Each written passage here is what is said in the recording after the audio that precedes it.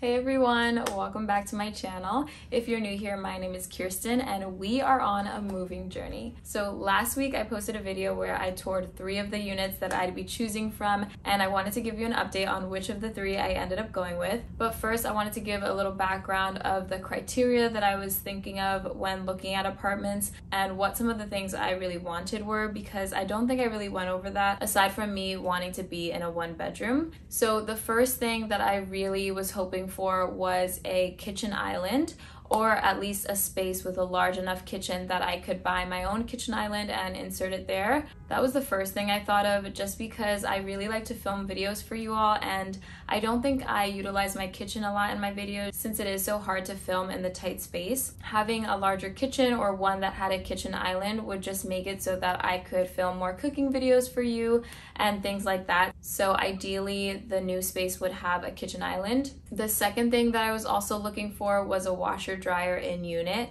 I think I've been spoiled with my little studio apartment because I did get a washer dryer in this space and it's just made such a difference. And I think once you have it, it's so hard not to anymore. So I was really hoping for a washer dryer in unit, but I was told that the building had a community laundry space, so it was fine if I really didn't have one in the unit, but it is something that just would have been nice. The third thing that I was keeping in mind when looking at these spaces was closet space. I really wanted an apartment with ample closet space because I currently have 2 full closets and 1 washer dryer closet, which I do utilize to store other things.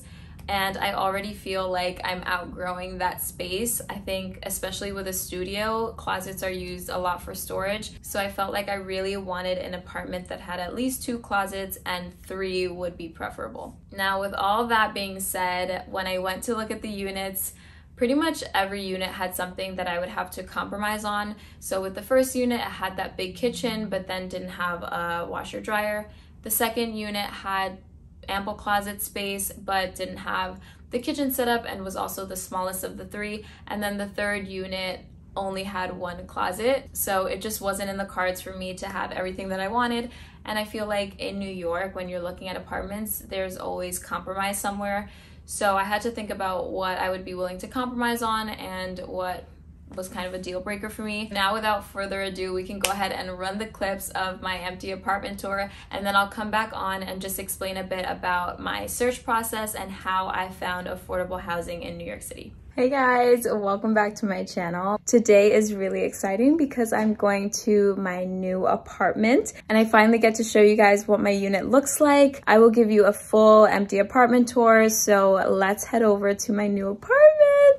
Are you guys as excited as I am? Because I'm just in a mood where I'm feeling really excited about being in a larger space. I think that's something that I've been a little nervous about because I did really appreciate starting off in this space, but I'm also really treasuring the new memories that I'll have in my new apartment. So I appreciate you all coming along with me, and let's get over to my new apartment. We are officially in my apartment. So I thought I'd just give you an empty apartment tour and share which of the units I picked.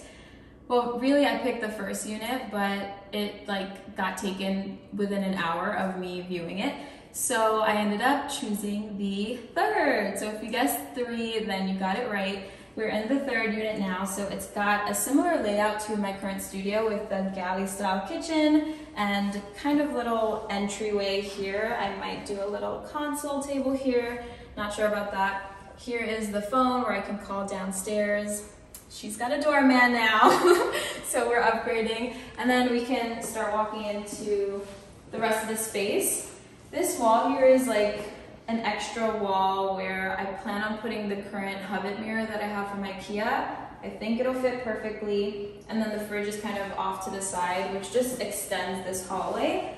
So I am planning on getting a bistro style dining table or something like that, because as many of you have pointed out, I don't have a table in my studio. Everyone's always concerned about where I eat, so I will have a place to eat. And then this is the living space. It's pretty small, but we're gonna make it work. I'm gonna get new furniture, new space, new me. This is what we're working with. We've got a little view, but we'll save that for later. And then if you head over here, we've got the washer dryer closet. It's actually the same exact washer dryer set that I currently have, so I'm familiar with this, which will be great. And then we have a sliver of space on the side so I can, you know, do my little storage stuff over there. We can go ahead and head into the bathroom, which I really love. It's pretty simple. But as you can see, it's got this huge mirror that spans almost this entire wall. And plenty of space on the side here for a plant or anything that I want. And then I have a tub. My current apartment doesn't have a tub, so this will be nice if I ever want to take baths. Have this cute little ledge here for storing my soaps and everything else. So yeah, that's the bathroom. Let's head into the bedroom. Okay, so again, it's a pretty small space, and don't mind your coats here. We have the only real closet in the entire apartment, which is a pretty small one, but we're gonna have to make do. I'm gonna figure out ways to hang my things and maybe do that double hanging that I have in my current space. And I will have space off to this side for maybe a dresser or something else. I checked in with the guy who showed me the space, and he said I should be able to fit a queen size bed in here. We just did the measurements and it should fit, but it's gonna be pretty tight for sure, just because the width of this room is like 8 feet, I think. Of course, this unit is still bigger than the current place that I'm living in.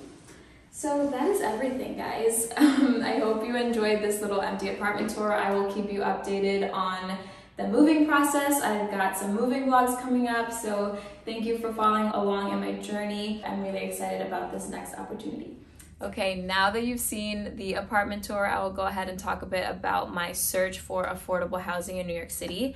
If you are a New Yorker, you might know about something called the New York Housing Connect Lottery, which is basically a website online that has a bunch of new builds, new condos, new luxury apartment buildings that have a certain amount of units set aside for this housing lottery. These units are typically more affordable than the market rate price and are income based, so you can have rentals for as low as $500 all the way up to $3K plus. After I created a profile on the website, I pretty much went ahead and applied for any building that I qualified for and have been applying for the last 3 years now. So it is an extensive process. It does take a while, but in the long run, I think it is worth it because these units tend to be rent stabilized. While they're not always affordable per se, because it is still New York City, they are rent stabilized, so your rent won't increase too much over the years. I think I applied for the building that I was accepted for about